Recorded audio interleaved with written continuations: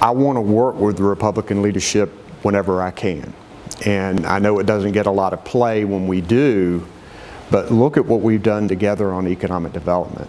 We've all worked together on bringing record number of new jobs to our state.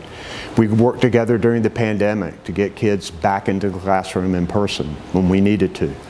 We worked together on a bipartisan clean energy bill that's going to get us to carbon neutral in 2050 in the private sector. We both worked on community college investments that we knew were important. So I want to work with them whenever I can. I hope that there's going to be a lot of negotiation and compromise regardless of the numbers.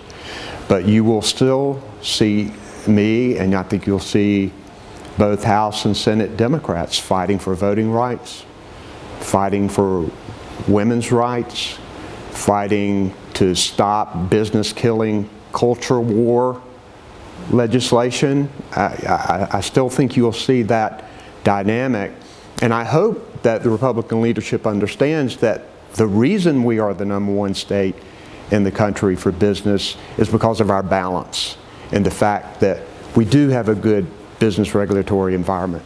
We do invest in education, and we stop the culture war bills that have hurt a lot of states across the country and which hurt North Carolina badly a number of years ago. Would you rather be in an elected position going forward after being governor, or something where you would be in an administration, a cabinet position? I do not know what is in store for me more than 2 years from now. I really don't. I'm going to do the best job that I can as governor.